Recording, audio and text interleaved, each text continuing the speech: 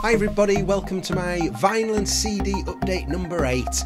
This is a chance for you to grab a beverage of your choice, just relax, and I'm going to talk through what I've been buying over the last few months. And this is really kind of since the new year. I did the last one covered the Christmas period, so this is everything really from January onwards. And it's a bit more than I was expecting really, so let's rattle through this and see what it is that we've been getting. I'm going to put links to most of this stuff down in the description for if there's anything that takes your interest and you want to look at getting it yourself, but also let me know your comments on any of this stuff that you see.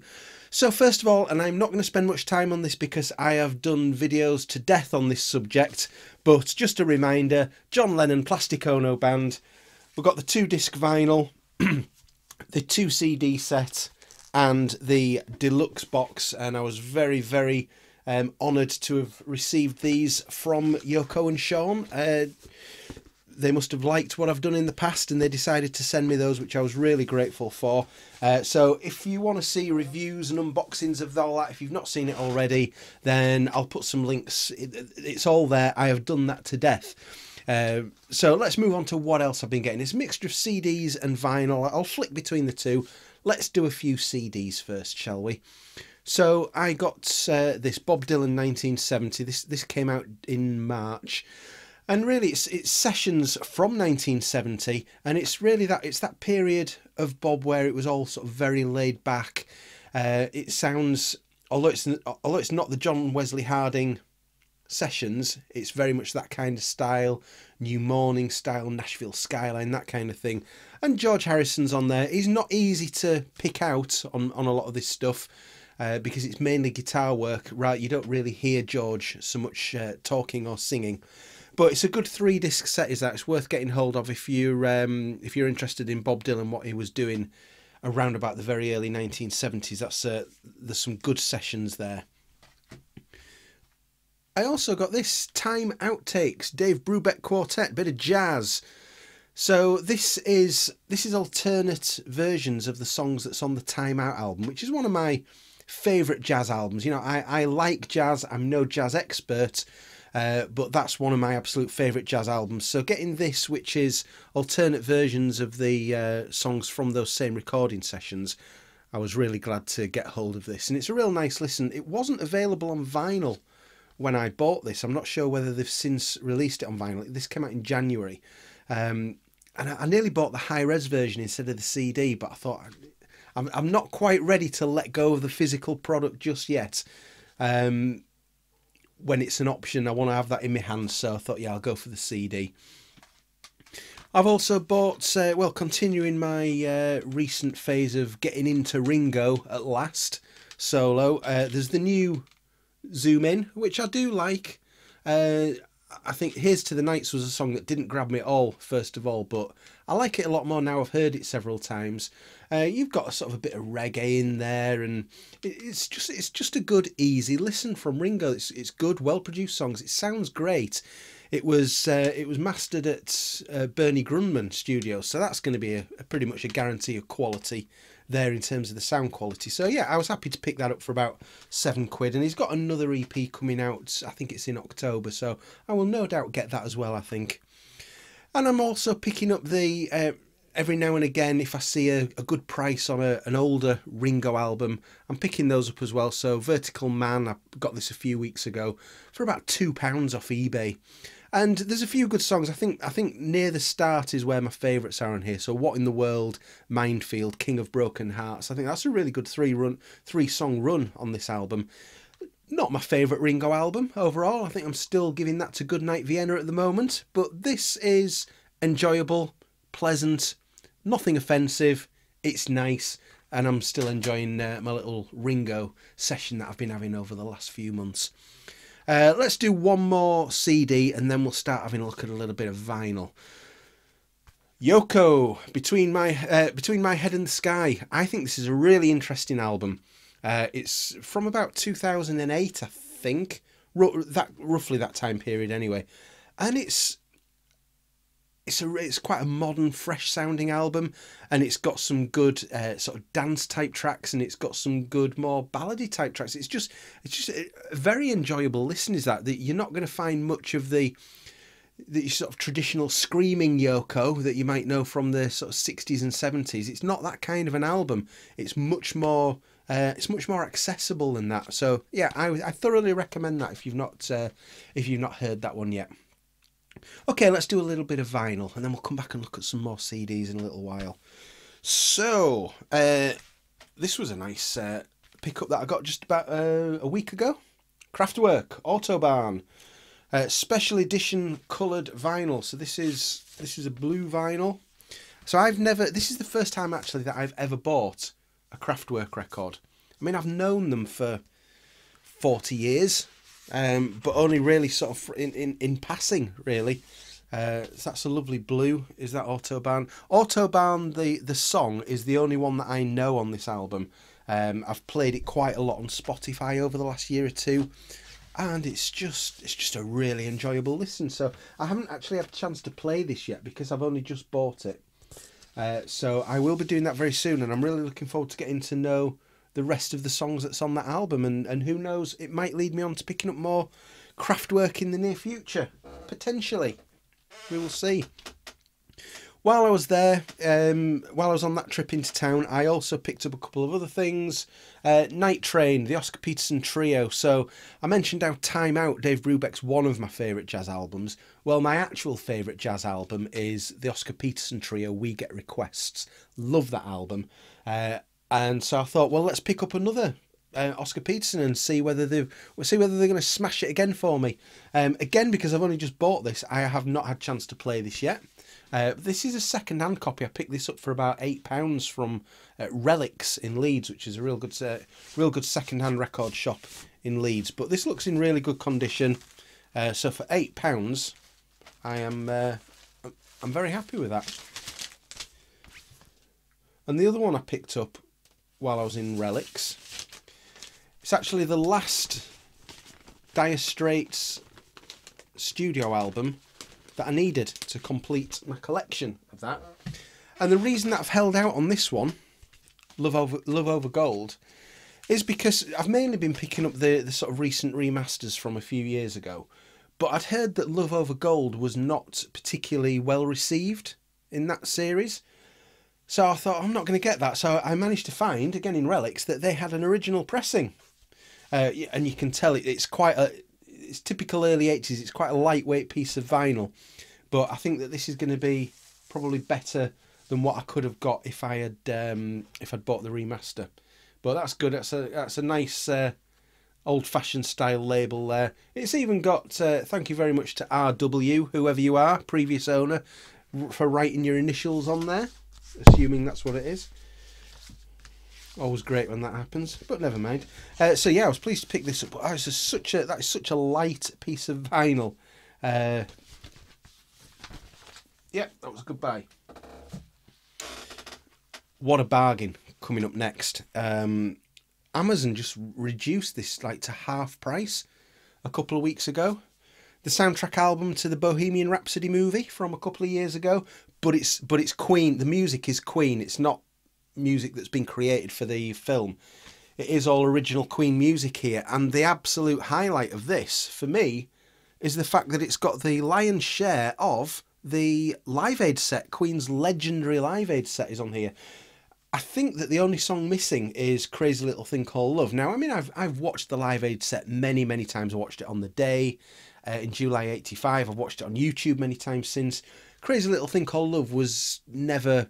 It's not the song that that set is remembered for, so I'm not too bothered that it's missing. Would have been nice, of course, to have the full thing, but it's no surprise that they didn't give us everything from that set. But that's, you know, there's some good live sessions on there. There's some studio music, and it's just a really nice package. So I got this for about £12, which is crazy for a double album with a real nice gatefold like that.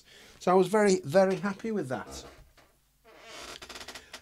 Another crazy Amazon bargain that they just slashed the price for no reason that I could fathom was this a couple of weeks ago. Linda McCartney, Wide Prairie. So I had this on CD already. So I already knew the album reasonably well, but it was like £7. I'm going to get it for that price. But there's some songs on here that I really like. I really like the title track, Wide Prairie. The White Coated Man was one that had never really lodged in my brain, but as soon as I heard it on this, I thought, oh, I really like that song. So that's one I've now started revisiting digitally, because I've got it in iTunes. The Light Comes From Within, I think, is a fantastic song. Now, when I first saw the title, oh, The Light Comes From Within, Linda McCartney, I thought, oh, it's going to be something really spiritual. It's going to be like, it evoked memories of George Harrison living in the material world. And it's nothing like that whatsoever. It's completely different. It's a very funny song. It's also Linda sort of attacking whoever it is that she's attacking, with venom, shall we say. But it's a really interesting listen. And I like Cow on here as well. That's a really interesting song. Very simplistic, childlike, but it's got a very sort of big message behind the song. So yeah, that is again, it's one of these, it's a nice listen. You're gonna have an enjoyable time with that. And of course it's got Paul McCartney all over it. So if you're collecting Paul McCartney, it's one of those things that I think we're missing out if we don't have that in our collection. Let's do a few more CDs and then we'll come back to these bits of vinyl that's still to go through. So I went through a bit of a Rocky phase. I don't mean a Rocky, things were turbulent. I mean Rocky the movies. I went through a Rocky phase a few weeks ago, and I realised that I had a really rubbish MP3 copy of this album that I must have got from somewhere years ago. So I thought, time to get it on CD. And I just love some of the music in the Rocky films, the Rocky fanfares and the training montages and all that. I'm a real sucker for all that, and there's some great things on there, so that was good. Bit of cheesy 80s pop now. We won't dwell on this too much, but it's got some great songs on it. This is Jimmy Somerville, so it's got some Bronski beat, Communards, and some of his solo stuff on here. But you know, Don't Leave Me This Way by the Communards in '86. That was like my favourite song of all time when it came out back then, when I was really into my pop music. But songs like Small Town Boy, Never Can Say Goodbye, You Are My World, So Cold the Night, there are some great songs on that. So get a couple of quid off eBay, that's all it was. Me talking about my love of 80s pop, you know, that's the age that I was. One of the big albums that I had at the time was Now 8. I used to tend to get the Now albums at Christmas. Somebody would get me one at Christmas, and this was one of the ones that was out at about that time of year. So Now 8 has got some fantastic songs on it, mainly from sort of late summer, autumn '86, and then they compiled them and it came out for Christmas. So just get you a shot of the track listing there if anybody wants to have a look. But yeah, really happy to have that to go along with my Now 5 that I got the previous Christmas, because they're reissuing all these at the moment. So I'm kind of picking up the ones that that mean something to me that I had back in the day.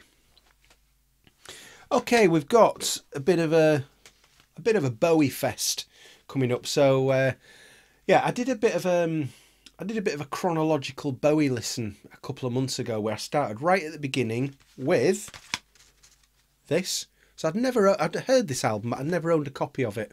And I started with this, and I went right through to kind of Scary Monsters, Let's Dance era, which I found myself owning every Bowie album up to that point. So I got to know this album quite well, and this is a really nice package. If I just open this up, it's like a kind of a four-way thing there. So that's really nice. And some good pictures on the back there, but this has got all sort of single mixers, mono mixers, alternate takes, all that kind of thing, over the course of 2 discs. So that's really good. I mean, it's just amazing when you do a Bowie chronology, just how much he was changing. It really sort of hits you hard. You get to something like Diamond Dogs, and you think it's only really sort of 5 or 6 years after this. The phases that he went through were just incredible, album by album, amazing. So yeah, I was really pleased to pick that up, and because I was doing this Bowie chronology, I needed to plug a couple of gaps. So one of the gaps, I'd never heard this album, never owned it, The Man Who Sold the World. To be honest, I'm not a massive fan of this album from the few times that I've listened to it so far. Maybe it'll grow on me a bit more, but I think the other albums that he was doing either side of it, for me, were a lot better than that. But, you know, it's a classic image of Bowie there. A couple more Bowie. I got these, well, this first one, this is an album that I'd never heard before, Heathen. So this is a nice package as well as the album. It's got a second disc with some bonus tracks on, so that's good. And I got this for £3 on eBay, so I was really pleased with that. I didn't even realise it was a special edition until it landed on my doormat. So that was a nice little bonus. But yeah, I listened to that and I enjoyed that album as a good sort of later period Bowie album. And then the Next Day, which again I've always had a copy of that I got from somewhere, but I thought I really ought to buy this. And I just think the audacity of the man to issue that as an album cover. Just take the Heroes album cover, cross that word out, put The Next Day on it, and just put a sticker over the top. It's either genius or the height of laziness. I will let you decide. Let's assume it's genius when it's Bowie. But that's a really good album. It's just got lots of really, really good, well-crafted songs on it. So that was good to pick up. I'll do one more CD, then I'll go back to this vinyl. This is another album. A lot of these albums were ones that I've kind of had dodgy copies of over the years, and I thought I really ought to buy them. And here's another one. Jeff Buckley, live at, I always assume it's Chine, live at Chine, which was it's a coffee shop in New York. And he would just set up him and his amp and his guitar, and he would do a set in the coffee shop, and this one was recorded. And I mean, it just shows the outstanding talent of the man. What an absolute force he was. There is a cover on here of Van Morrison's The Way Young Lovers Do. And it is just absolutely incredible. I'm just trying to find it. Yeah, it's on disc 2, The Way Young Lovers Do. It's about 10 minutes long. It's just him and a heavily reverbed electric guitar. And it's just astonishing. It's one of the great live performances I've ever heard from anybody. And he's just in a coffee shop. So again, I managed to pick this up for about £4 or £5, double disc edition. And that is really, really well worth a listen. Okay, I have got let's do this one more box set before we go and finish off on the vinyl. I've been looking for ages for a good price on this. The Bob Dylan More Blood, More Tracks. Is that a great name or is that an awful name? Let me know what you think. Bootleg Series Volume 14 Special Edition. So this is 6 discs of, you know, pretty much everything from the Blood on the Tracks sessions. There is an awful lot of stuff on here. It's got both, it's got the sessions that he did in New York. It's got the sessions that he did in Minneapolis. It's got the whole works on there. Really nice book with it as well. Got a lot of detail about the sessions. And yeah, I managed to get this for about £50, whereas it had always been like 100 on Amazon. Occasionally came down to about 90, but brand new, £52. I was really happy to get that.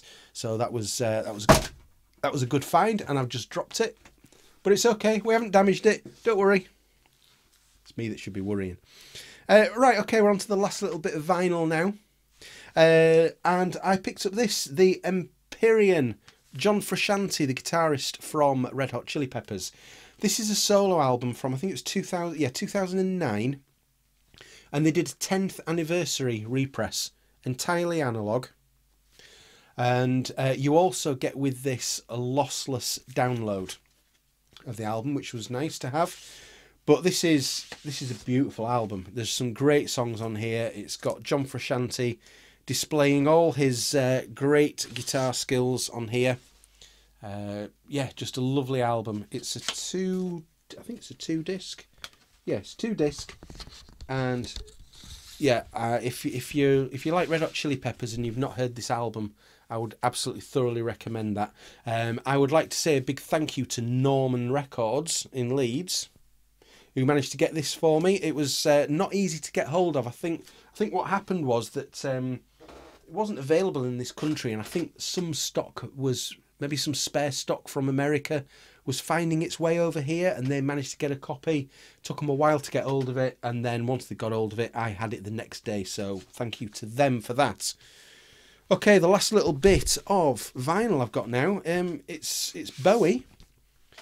So we've got his whether you want to call it David Bowie or whether you want to call it Space Oddity. this one's called David Bowie. I think on my CD version it calls it Space Oddity. But there's some great songs on here, and the CD that I've got sounds fantastic. So I thought, oh, I'm really interested to hear what it sounds like on vinyl. But things like Letter to Hermione is a great song. Janine, that's on here, sounds amazing on CD. Sounds even better on the vinyl. So this is an album that I'm really sort of starting to love as an early Bowie album. It's well worth your time. If you like Bowie and you've never heard this album, I would absolutely thoroughly recommend that. Other people who love Bowie who wouldn't have heard that album? I don't know. We can't assume that everybody's heard everything, can we? I know I certainly haven't. I also got from a bit later, sort of mid-70s era, Station to Station, which, you know, there's only 6 songs on here, but there's 6 great songs. So, I mean, things like TVC 15's brilliant. In fact, they are all great songs on this album. Let's make no mistake about it. This is an album that's gone up in my appreciation since I've started spending a decent bit of time with it over the last couple of months or so.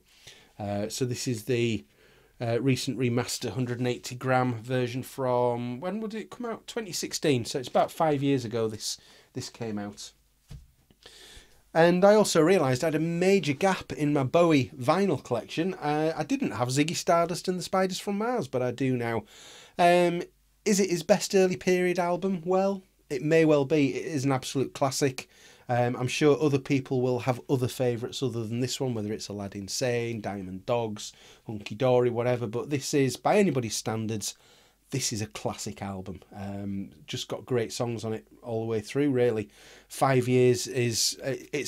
It's a hi-fi system test case in my world, is 5 years. That's, if I'm going to test a stereo system, then I definitely want to hear that song. Moon Age Daydream, Starman, Ziggy Stardust, Suffragette City, just some classic songs from Bowie on that. I did get a couple of other bits and pieces that I've had to leave out of this video because they're packed up in boxes.